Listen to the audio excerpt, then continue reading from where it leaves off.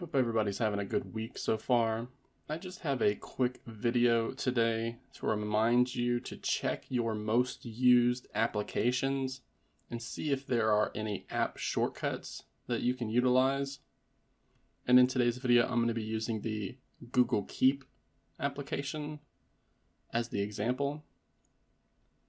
So in previous videos, I have shown you how to create an app shortcut for the Google Play Store. And in doing so, it allows you to actually go directly to your My Apps page instead of going to the home page, which makes it nice for those who frequently update their applications manually in the Play Store. So again, I highly recommend that you check all of your most frequently used applications to see if there are any app shortcuts like that, as the latest one that I have begun using is for Google Keep. So Google Keep, when you normally open it up, is just going to bring you to your created notes. However, we can create an app shortcut for Google Keep that lets us instantly either create a new note, create a new list, create a new photo note, or create a new audio note. Now we can use app shortcuts in two different ways. We can either manually access them by long pressing on the application icon.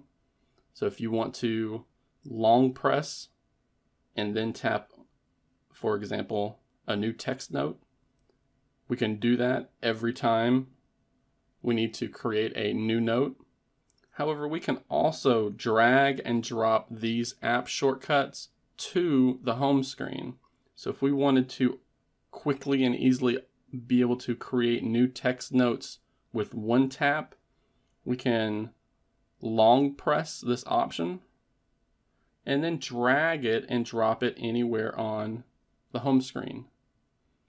Now, just like whenever we did a long press and then tapped on that new text note option, we can simply tap on this button now and it will instantly create a new test note. Even though we have created one here, we can go back here and consistently, quickly and easily create multiple new text notes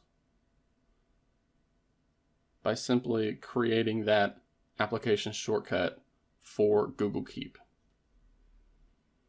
So again, I highly recommend you check out the app shortcuts for all of your frequently used applications, because bringing one of these shortcuts to the home screen can make that task a lot quicker and easier.